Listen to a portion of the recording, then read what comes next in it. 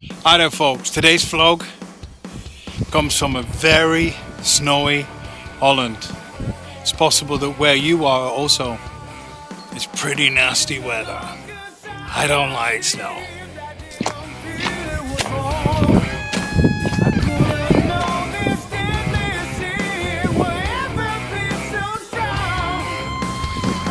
I don't know how much of this I can do, but it's possible that the rest of the vlog will continue in the studio. See you soon. In 2018 I went to Russia for the first time, and this weather actually fits pretty good, admittedly, all this cold weather. It was cold, but it wasn't as cold as it is here. I think it's minus 6 at the moment, and yeah, I went to Russia for the first time. Have a look and enjoy this video of my journey with a certain band in Russia. Enjoy.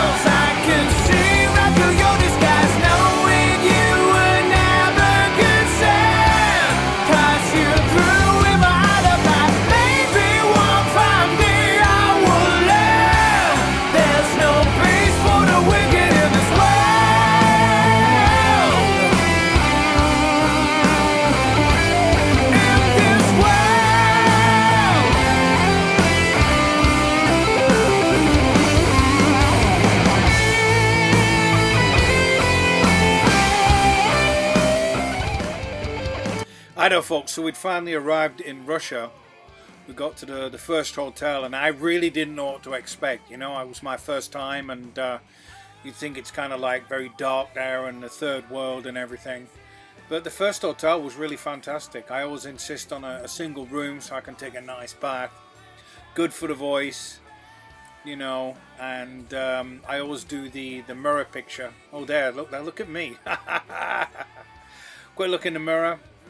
And off to sleep, and then the next day it was breakfast.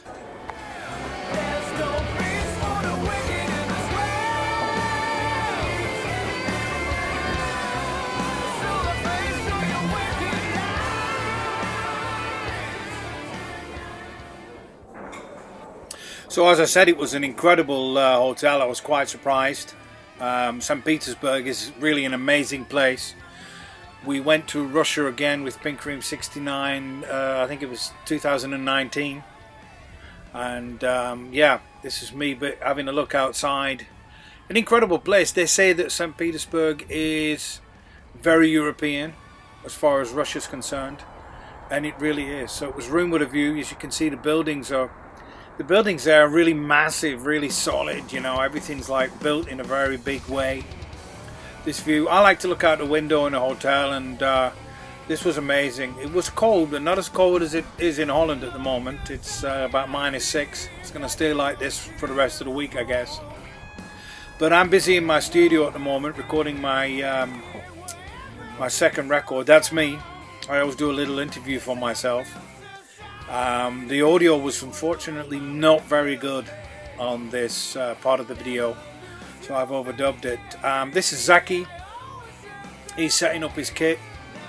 You know, it all went really well. The service was really good. The only thing was, of course, quite often you turn up and you don't take your own equipment. You might take a few pedals and pieces when you fly to different countries, and with each gig he would have a different drum kit. So it was always a big surprise when you got there what drum kit you would actually get. And I think he wasn't mad, but you know, he wants to do a good gig, he wants to do a good show. So it was kind of disappointing sometimes that the kit wasn't really up to scratch. This is me having a look backstage, and it's time with my little camera there to go outside and have a look in the USSR. Back in the USSA.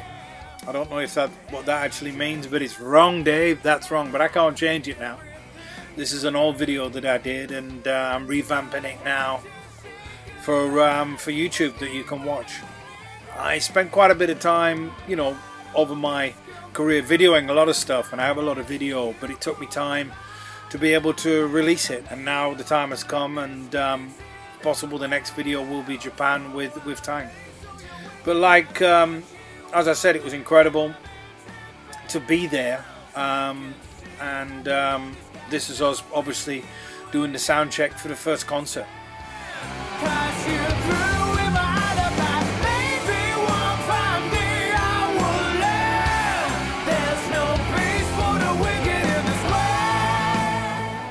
So we'd done the first gig, went really well. Unfortunately, I don't have any footage myself. It's possible you can find something on YouTube. It was time to load up the van outside with the equipment. But for us, it was going to be a very short night. We didn't have a hotel that night. We would then get in an overnight train. We went straight to the train station. I was still sweaty from the gig. You've got to be careful when you're a singer. What an incredible train station. You don't get many of those. Maybe in Germany you get quite big train stations quite often. We arrived in here, I felt like James Bond in a way, and this is why I probably wrote 007, which is coming up quite soon. We waited around here, and we would then go on a overnight train that would take us to Moscow. It would be about 12 hours. Incredible journey. I'm really glad that we did it this way, because you know, flying's boring in respect. But we could get the full experience by getting on a train like this.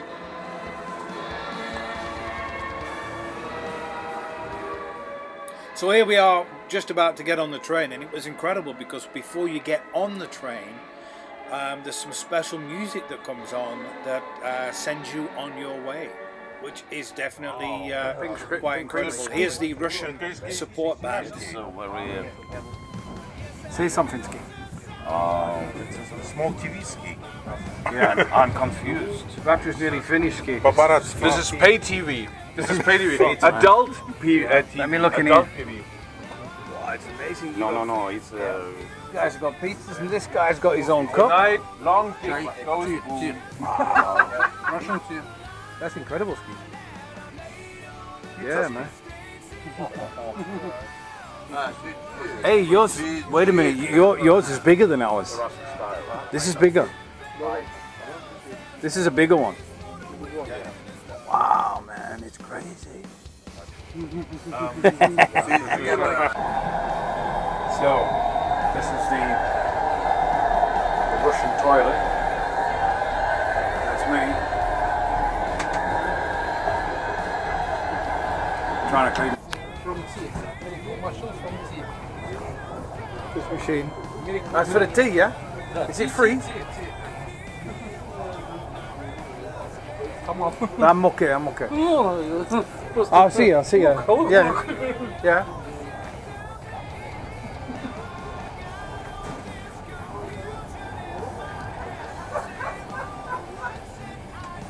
It's a miracle. wow. Very hot, huh? Yeah. Very hot. Yeah. Titan. Yeah, and this is fire?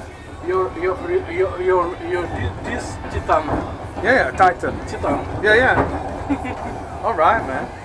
I thought it was strange.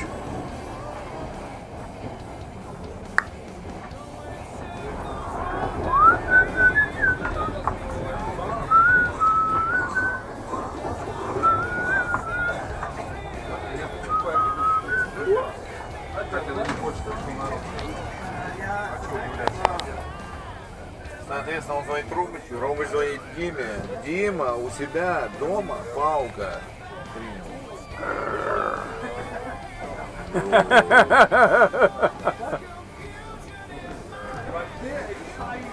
There you go. SG, yeah, SG come. Bear. SG. So it's 7 in the morning, and we've just arrived in Moscow, and very soon we will be getting off this train and going basically straight to the hotel, or straight to the gig. Basically it was like a 10 hours journey, as you can see. My usual mirror picture, of course, just to show that I'm in the video. And yeah, very soon we're just about to arrive.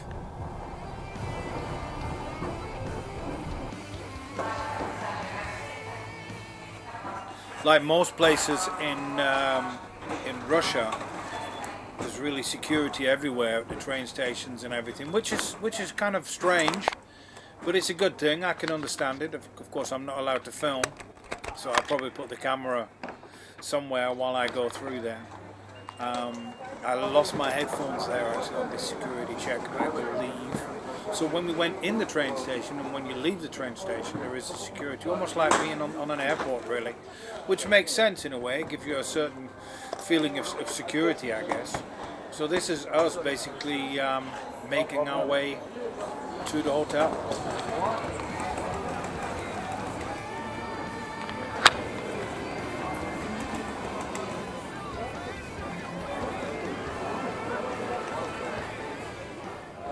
So finally in Moscow, and it's time to get a taxi, of course. And this is short on the video, but it was quite a journey. You can imagine in Moscow, it's like takes like an hour to get through Moscow, I guess, to wherever you're going.